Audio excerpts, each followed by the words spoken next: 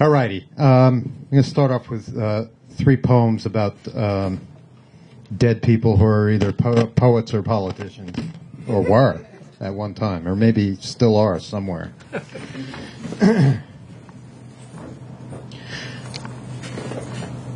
Baraka, Baraka, Baraka, Baraka, Baraka, Amiri, Baraka, Baraka, Baraka.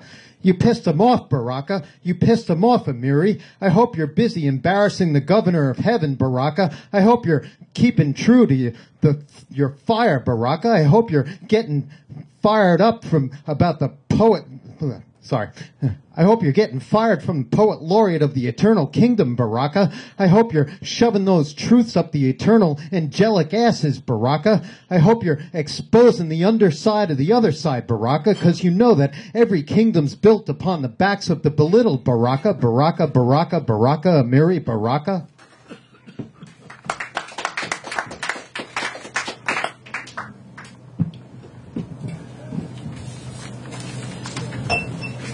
Don't read from untyped, handwritten poems. Note to self.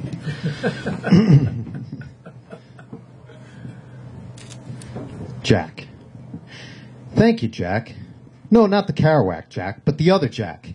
You know, the one with Jack E. You saved us, Jack. That 13 days off the coast of Cuba could have blown us all the way to the moon, Jack. Yeah, to the moon. As Jack E., as in Gleason used to say to Alice, which brings me to another Alice. You know, the one with the rabbit hole. Well, we went down that rabbit hole the day you went down that rabbit hole in the burst of blood in the American coup. No, not like the Mourning Doves, the other kind of coup. We're talking French here, real sophisticated shit. I mean coup d'etat. Funny how they make a violent government takeover sound classy, like it's some new fragrance from the CIA. Try a new fragrance. Coup d'etat, brought to you from the fine designers of World Empire Perfumes, La Pentagon. Well, like I said, I gotta thank you, Jack. If we had any other cat in the White House screwing anything that moved, we would have been screwed all the way to Kingdom Come. No, not that come. The other come. The other kingdom come. With really clean, well-mannered, boring guys with wings, where hopefully you got to come before coming to the kingdom come. Because, you know, Jack, you had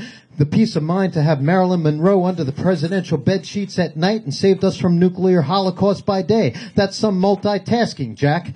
Otherwise, I might not be here, because if someone hadn't have come in early 68, I would never come out of any womb. No room in the space-time continuum for me to come with anyone in any room. I mean, I wouldn't have stuck my fingers down that hot little Irish girl's pants on the roof of the parking garage on the French Riviera.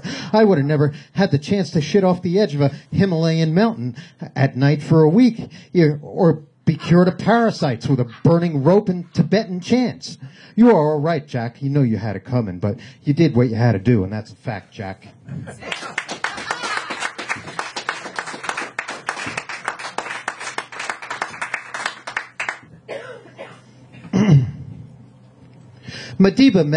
Madiba, Mandela, Madiba, they held your feet to the flames. You were born Khalishaza, Khalishaza, that means troublemaker in your home tongue. Madiba, Madiba, they couldn't keep you away from the colder concrete, but you stuck it to them with a smile. You brought the whole enchilada to the rest of the world. Every country flipped them off like a New York pizza pie thrown right in their eye.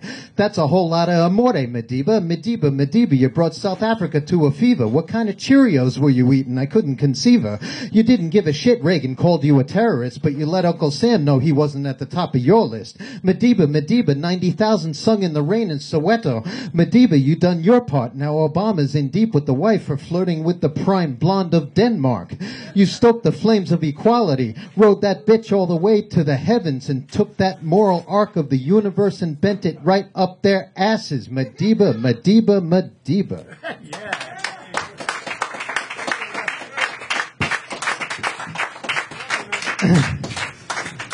Thank you very much. Okay, that was my Elvis. Thank you. I know, I'm stretching it. This is new. Ronnie, is that your reading when you say new shit? New shit. Oh no, oh, who says that? Inspired words. Inspired words. Oh, new shit. New shit. Louder Monday. I think that's what it is. I think it was somebody before Inspired Word. Okay, somebody says it. New shit. This is new shit. All right. This is about 3 poet friends of mine on Long Island walking down the street while I was going to the diner. Some of you may know them. Strutting. 2 blondes and a guy strutting down the avenue, 3 hep cats freewheeling to the tune of steel wheels screeching overhead down that Long Island train line, following the sunrise to the bitter end, past the nail shops, barber shops, the oriental massage parlors, and that old Belmore coffee clutch. They're sucking in that 7 p.m. winter streetlight air as the local boys stare and the girls perk up in envy over the Robert Plant hair and Annie Lennox, Robert Plant and Annie Lennox hair, and that guy, well, he's feeling like Saturday Night Fever on the south side of suburbia. He knows how to use a comb better than any stud since Travolta, better than any slick South Shorean this side of the city line, and he knows what kind of risky business goes on in that old train hurtling through the strip mall dotted highway night after the party stumblers have stumbled home from the bars in their too cool to care certified hot chick licking cars, and me, I'm kicking it in this diner wondering what it takes to score like that.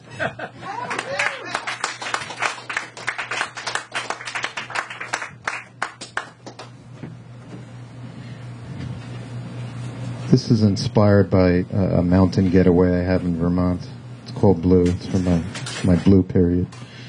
That was a joke. You don't have to laugh.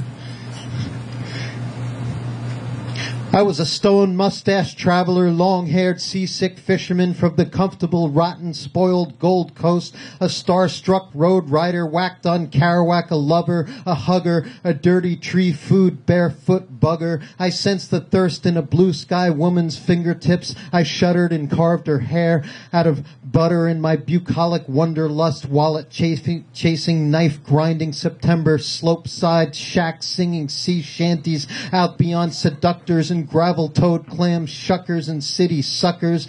There were canyons of carnivores, herbivores, locavores communing in their divinity, worshipping the hallowed earth. Buddhist throat singers, through their voices they splashed into the echo of a lonesome lake. I came here to show myself what it's like to shave off that icy sheath of cold karmic indifference through the soundtrack of her deep blue ocean-going eyes.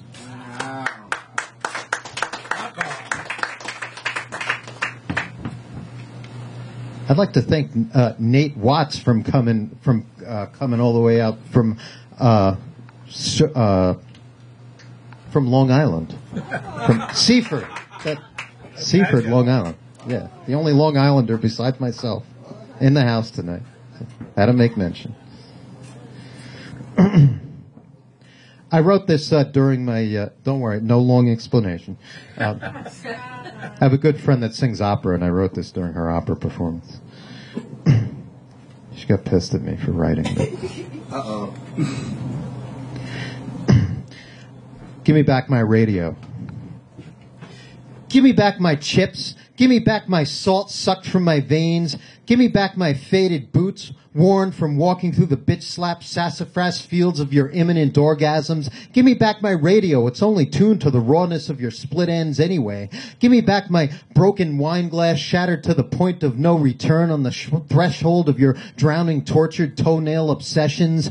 Give me that flute back. You only used it to fuck the concerto anyway. Operatic notes slid down your throat in the final crescendo of nipple-hard Teton mountaintops. Give me back my French. You can keep the toast. Soak him in the water lilies you left on the wall. Claude won't care, and Edvard can scream all he wants under the shattered nighttime stars of Vincent's masterpiece hanging on the wall on 53rd Street, because he knows I touched it. Yeah, I committed the forbidden act. I touched the fucking thing. What else was I supposed to do? Swirling madness in front of my face, no glass, not a soul around. So give me back my pride. I'll give you back your wife. It wasn't you she was manipulating into a blowjob anyway. Give me back my snow-capped mountain peak imprinted by the small of your tiny back.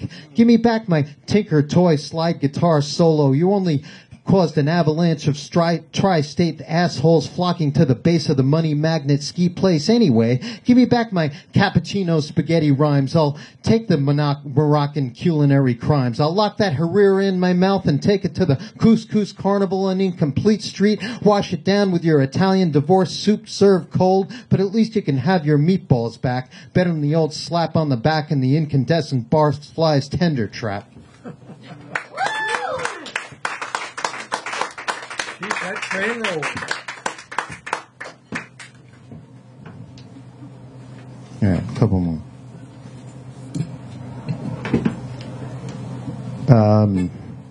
This was inspired by a couple of people that most of us know. Kat and Peter from Three Rooms Press. They were, I think it was Peter that was on Facebook one day lamenting about the fact that a 7-Eleven opened on East 4th Street, and it's just, that should be illegal for obvious reasons. So this came from that.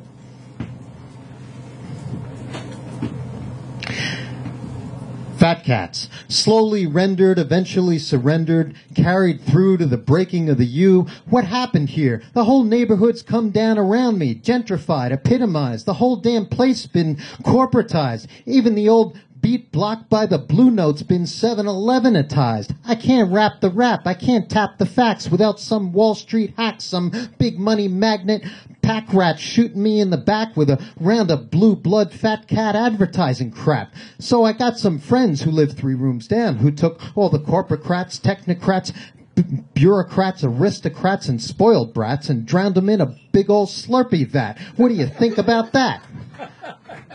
Then I strapped on my rucksack and hit the subway tracks, hauled my ass uptown to where the jazz cats are at, read this poem about the 7-Eleven at tract 187. Then headed to the east side, to the nearest tavern, that's where the truth is found, where I can knock one back with my baby and still hang on to what's real while I stare into her pale blonde face among vibrations from that big old upright bass. That's when I know what I found what's right with the human race. Ain't no concrete canyon's gonna teach me that. Ain't no college gonna write that on my hat. I'll take my yoga off my mat, pray for redemption of the big old fat cats, and that's all I gotta say about that. Yeah.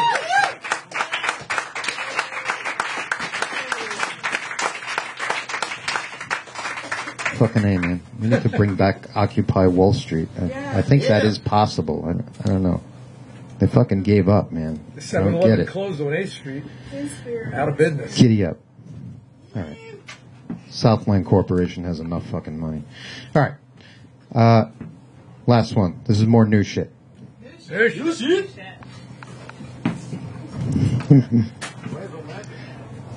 All right. I don't know where this one came from. It came from the sky. Hallelujah to the high-heeled honeys. Rock that cat, like an expat on Parisian sex chat. I mean, shake that shindig like a salt shaker on steroids in Margaritaville. You gotta ride that rump in the jungle hunt. Capture those tigers and tigresses like Superfly on Curtis Mayfield's birthday. Paint it black like Johnny Cash in a fashion shoot. Happy birthday, Johnny. Break that boogie. Slam that sucker right there where the swing meets the sway and the swooners catch that candy in the sweet sand of Rio de Janeiro sweat fest. Twirl that tail like a turnstile in the transcendental moonlight. You were cutting rugs like a Mexican flamenco dancer chasing down a Tijuana sunset. Sing hallelujahs to the high-heeled angels swaying to the beat of the barrios under Chilean streetlights. It's the only way to lick that little number. It's the only way to cure what's killing you. You gotta suck that baby right out of her shell before the oyster farmers find her and sell her off to some Black Sea merchant looking for his next copper mine. You can shoot it all straight to hell, but sure beats killing time hanging out in the parking lot of the old suburban 5 and dime. Thank you. That's great.